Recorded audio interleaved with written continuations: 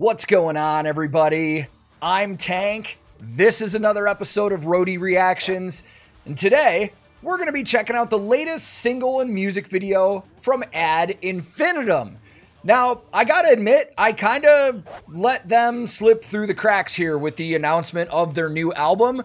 The music video that we're checking out today is actually their third single release from that upcoming album, which means I've missed two. I don't know how that happened, but be willing to guess, just, life gets in the way. I got a 2-year-old running around at home. I'm getting ready to go back out on tour. We moved a couple months ago. Life has been crazy, but hey, at least we're checking out new stuff right now. And it's not like I'm not familiar with the band. I've been listening to these guys and girl for a while, so I kind of have a good general idea of how this is going to sound.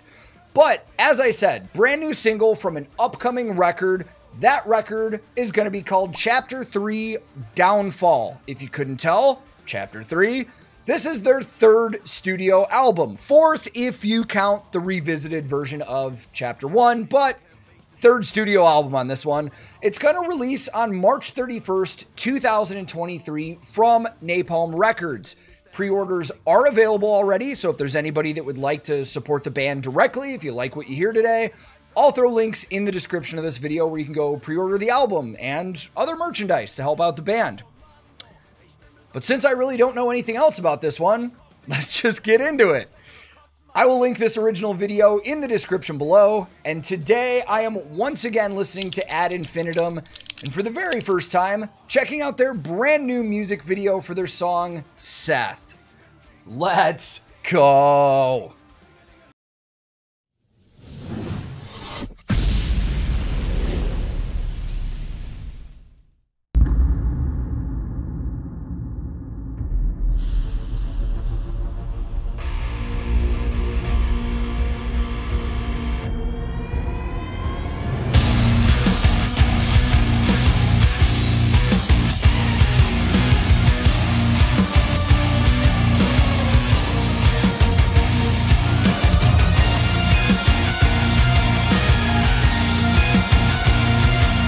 Oh, I thought it was crazy for a second. That is who I thought it was. You want to fly above the fire, on the top of the world looking down. Oh, that bass tone is so good. Pick your poison between jealousy and anger. Both will bring you back to the ground.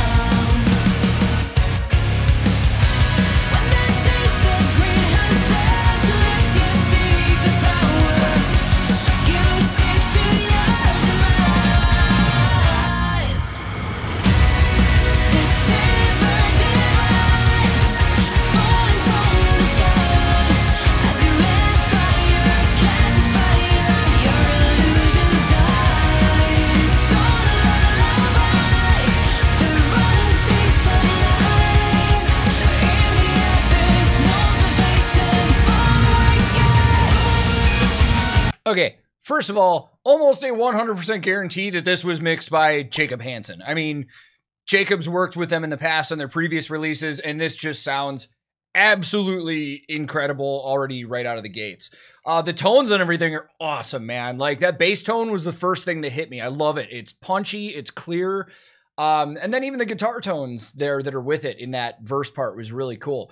I had a moment there in the beginning, so the two fire dancers in the background, that is absolutely Jenny and Mita from Feuerschwanz. Like, it took me a second, but it is. And kind of makes sense because Melissa is in Dark Side of the Moon with Jenny. So, I mean, kind of makes sense, Okay, I'm not going to lie. This one right now, a minute and a half in, it's a good song. It's not going to make me headbang my face off or anything, but not every song needs to do that. This is one where I'm enjoying just sitting here and kind of just taking everything in and listening, because there is a lot going on. Not only do we have the musicians in the band, we have the orchestration that's being done in the background. If I'm not mistaken, I think the dude from Dragonland does all that. I'll have to double check. But let's keep watching this one, and then maybe we'll talk a little gear, and we'll see what else we get. The rotten taste of life.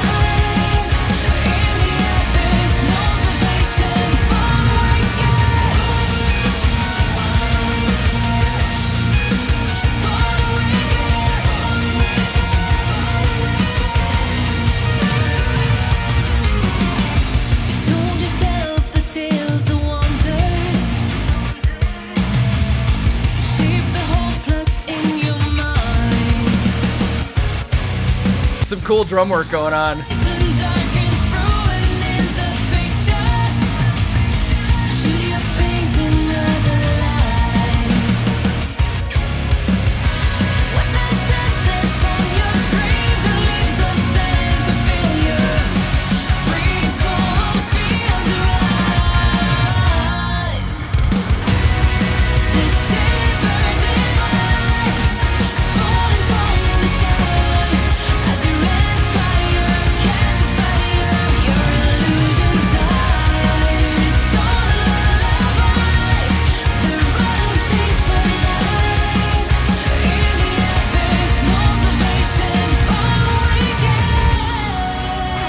Okay, so if my eyes are not deceiving me, all of the gear that's in this video that everybody's using is the same stuff we've seen in other videos. So I don't think I'm going to do like a full-blown talk and breakdown here, but we can rip through everything really quick. Adrian is, again, using that Sarah Longfield signature guitar from Strandberg. Strandberg is a Swedish guitar company. I think they're in Uppsala, if I'm not mistaken. Very well known at this point for their headless guitars, and that is actually the 8-string model of the Sarah Longfield, which is crazy. And then, not to be confused with Strandberg, Sandberg, another company, which is what their bass player, Corby, is using. Sandberg is a very, very well-known German guitar manufacturer. I think that's the same California VM 5-string that he was using before. Same finish on it and everything. And then Nicholas, their drummer, is once again playing a drum kit from DR Customs. Again, another German company. DR is the initials of the company's founder, Dominik Reda. And I think that's it for actual gear. Yeah, let's see what we get in this bridge part here.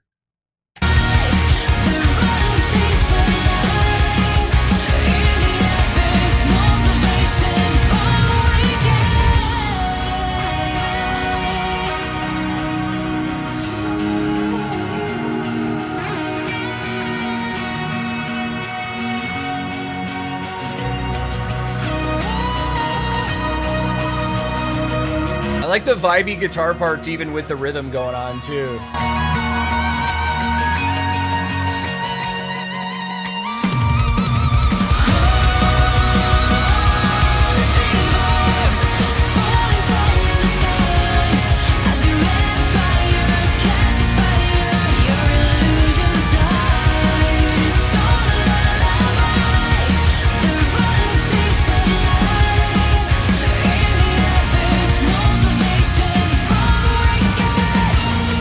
Oh, that was cool camera editing, or video editing.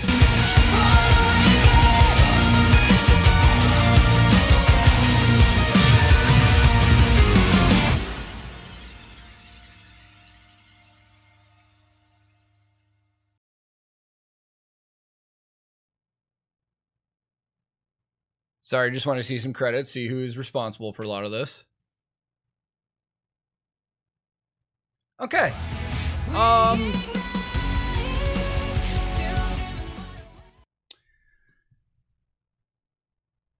This is the sound I expect from this band. Like, we all know they're talented and everything like that.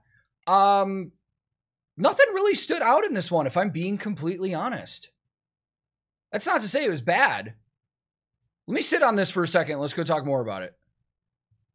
So for me, right now, first time watching, listening, sitting in the moment, I'm not even going to beat around the bush. This one was like mid-tier for me in terms of what I've heard from this band in the past and what I know they're capable of as musicians and vocalists and stuff like that. And this happens sometimes, man. I'm by no means saying that it was bad. It sounded fantastic. There were clearly parts in it that I really dug and I liked the mixing and the tones and everything, but every now and then, like I was saying, this happens. There's a band that I really like, and something comes out that on the first gut impression, it just didn't catch me. I mean, it happened with Sabaton recently, and they're one of my favorite bands ever.